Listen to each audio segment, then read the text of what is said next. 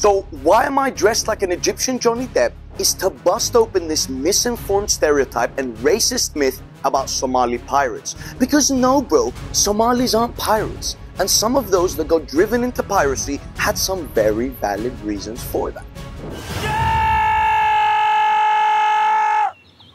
Is that it? I think so. So the Western media say, look at these evil people. They hijack ships, kidnap for ransom. Then Tom Hanks made that Captain Phillips movie and everyone was like, wow. We are an unarmed freighter. We have 2 skiffs approaching with armed intruders. Potential piracy situation. But in reality, let me tell you about the real criminals. Somalia has the longest coastline in Africa.